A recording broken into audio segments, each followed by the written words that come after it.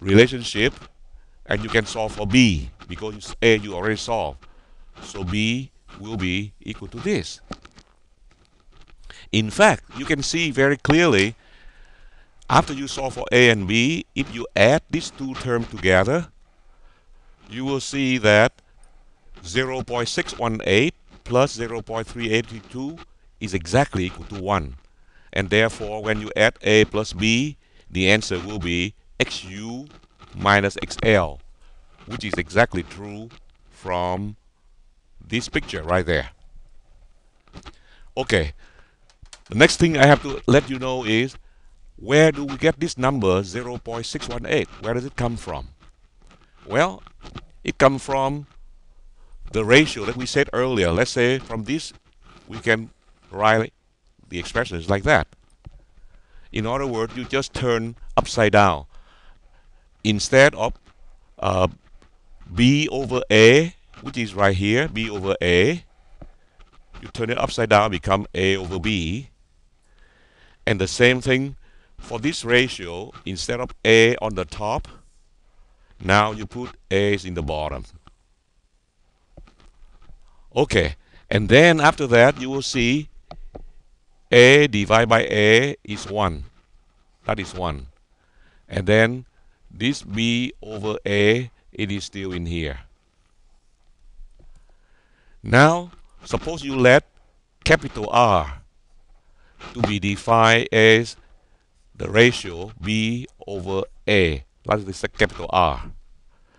So using that new notation, a over b, this ratio, will become 1 over r.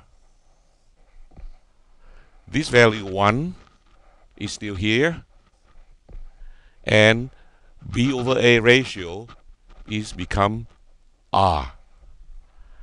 So now you can see clearly from this equation right here, if you multiply both sides by r, you will get a quadratic equation coming out. And based on that quadratic equation, you solve for the root. One of the root will be square root 5 minus 1 over 2, which is the same thing as 0.618. So I already explained to you how do I get this number 0.618, which is the ratio of b over a.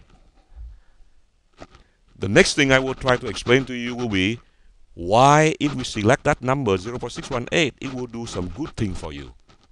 But before do that, let's take a look at the second picture over there. As you can see from the first picture, this is the location x1 that we want to select or we want to insert. So basically, to select the interior point x1, it should be at the distance a from the lower point and at a distance b from the upper bound. On the second picture on your right, if we want to select the location of the interior point x2, we do a similar thing. We select x2 at the location distance a with respect to the upper bound, just like in the earlier case. To select x1, you select at the distance a with respect to the lower bound.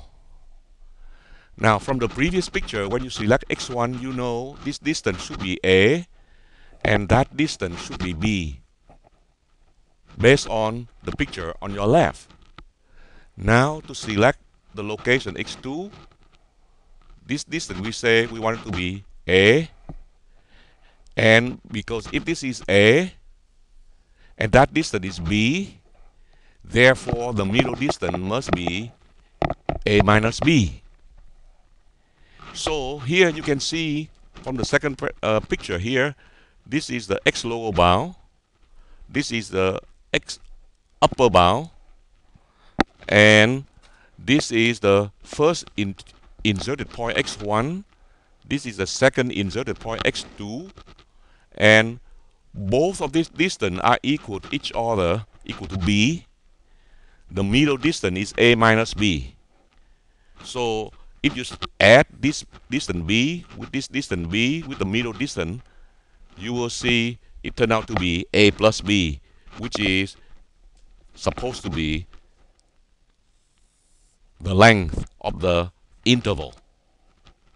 And notice that distance b, same thing is here, is given by that formula 0.382 times x upper bound subtract x lower bound.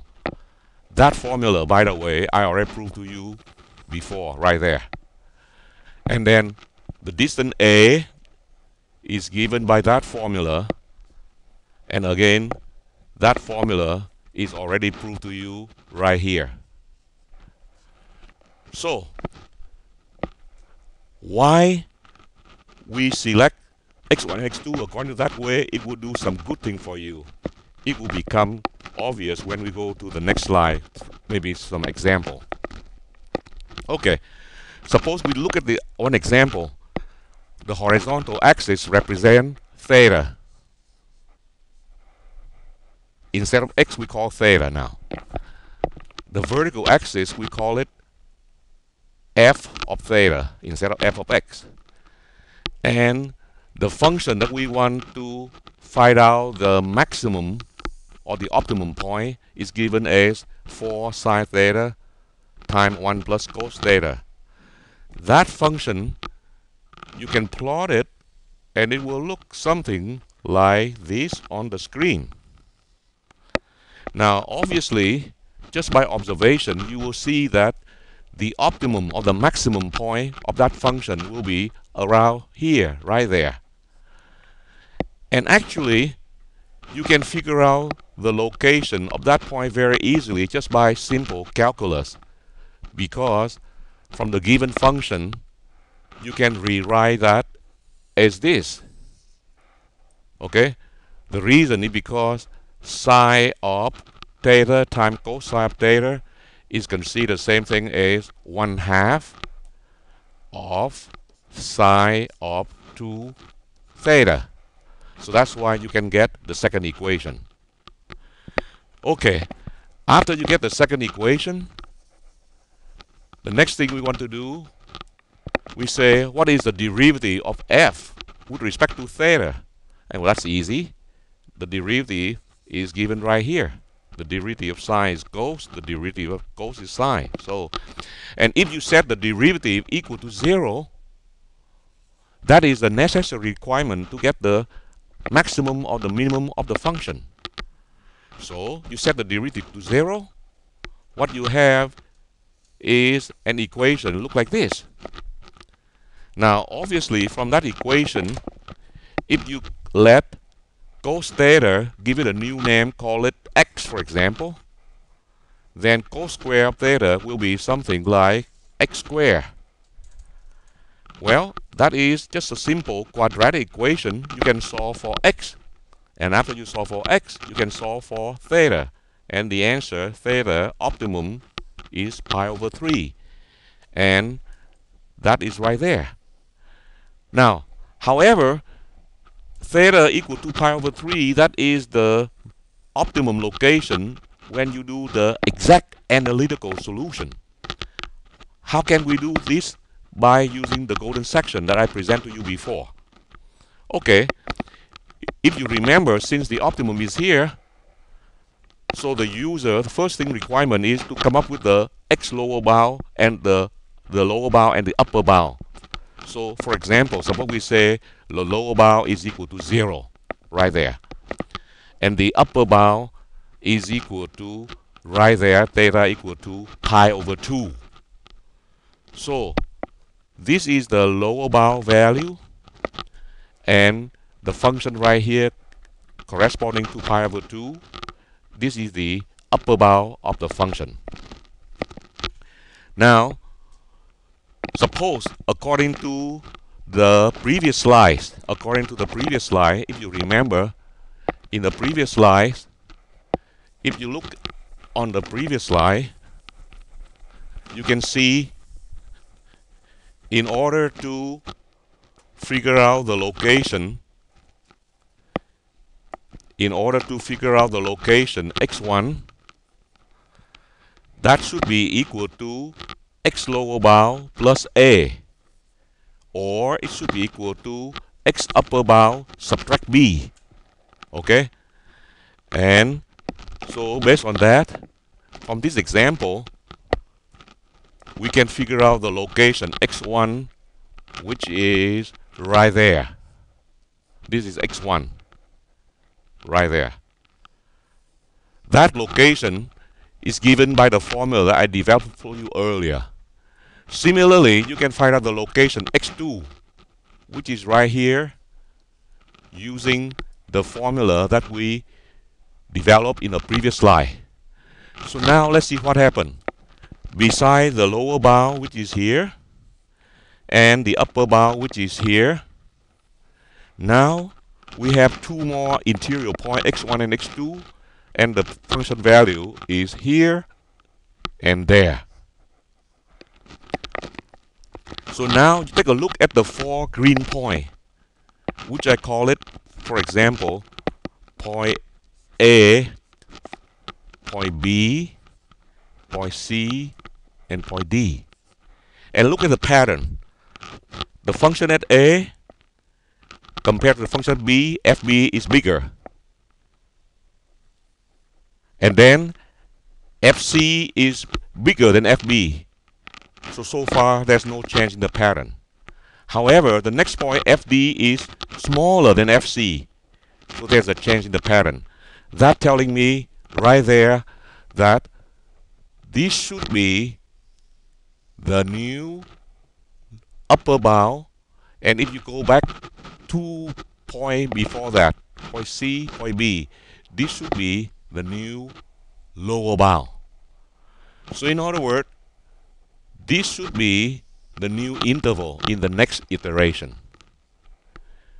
As you can see, that new interval in the next iteration is shorter than the first interval initially that you have right there. Okay? Now, so this point right here should be considered as the new lower bound. I call up alpha L with the bar. This should be the new upper bound, alpha U bar. Notice the new upper bound is the same thing as the old upper bound.